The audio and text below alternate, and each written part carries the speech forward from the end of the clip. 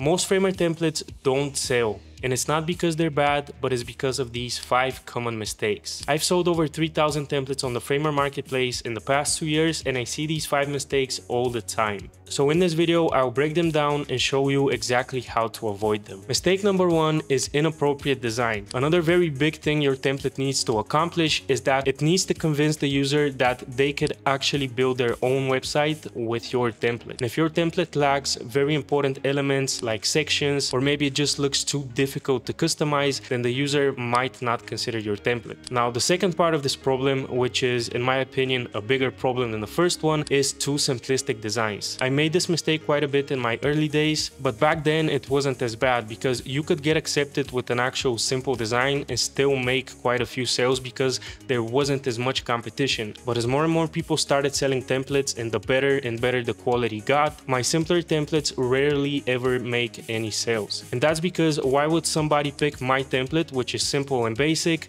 versus something that looks a lot cooler and accomplishes the same goal as my template? So how you fix this if you're facing the first part of the problem is simply make sure that your template has everything your target customer needs and also that it looks easy to customize. And for the second part of the problem, you simply need to spend more time in the design phase and coming up with more unique layouts that actually look cool. Mistake number 2 is not having a clear niche. If you try to build a template for everyone, you're building a template for no one. That's because buyers are looking for specific solutions in their industry. An email marketing agency, for example, might want case studies, while a photographer might want a big gallery of images. So it's very important to pick a very clear niche and think about what types of sections and what types of functionality your target audience will need if they want to build a website. And how you solve this problem is pretty simple. Simply pick a niche, think about what your users need, and build it. Mistake number 3 is bad thumbnails and weak marketing. If your template doesn't grab the attention of the user as they scroll through the marketplace, no one will click it, no one will explore it, and no one will even consider buying it. This is how important your thumbnail is. And again, I've made this mistake in the past,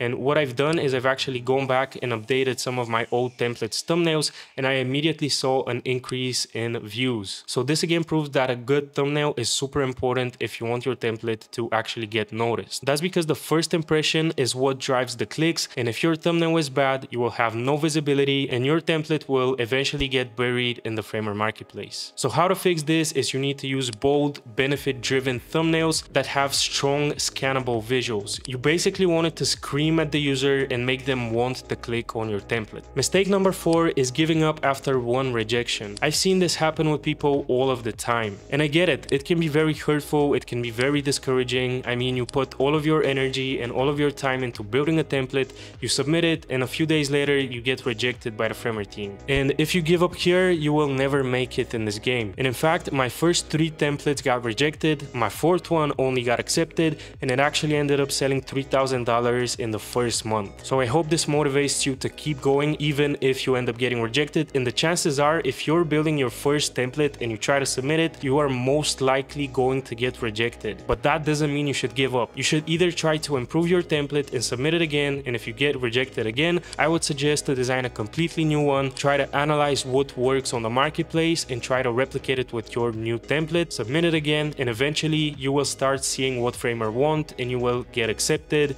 and you will start making money with Framer templates. Mistake number 5 is launching once and then going silent. I mean, this might work if you want Framer templates to be just a side income, and if you have only one template up on the marketplace, you might get a few sales here and there, but it will be nowhere near enough to sustain a full-time position. In my experience, only when I started having around 5 to 10 templates in the marketplace, and that's a mix of free and paid templates, is when I started actually earning enough to replace my day job income. Currently, I have around 24 templates on the marketplace, and I'm making well more than my previous full-time job as a web designer. So having more templates means you will get more visibility and you will have a higher chance of making sales and making more money with Framer templates. Another part of this mistake is not trying to promote your templates outside of the marketplace. I personally do that here on YouTube and also on my Twitter, where I post some work in progress screenshots, and I make giveaways whenever I launch a new template. I also have a Pinterest account where I post weekly some of my designs and link them back to my own online store where I sell my templates, so that's another thing I do to promote. And finally, I invest in SEO for the past 2 years, and I'm getting around 3.5k visitors to my website per month, and this is also a big part into actually growing your audience outside of the Framer marketplace. So if you avoid these mistakes, I'm sure you can succeed with selling Framer templates. And if you want to take the fast track, I do offer one-on-one coaching. If you're interested, you can check out the link in the description, or you can join our school group where I have a full 30-day course walking you through how to launch your first template. And also we have weekly feedback posts where you can submit your designs and I will personally review it and give you feedback. So if you're interested, again, the link is in the description. Thank you for watching, and I will see you in the next video.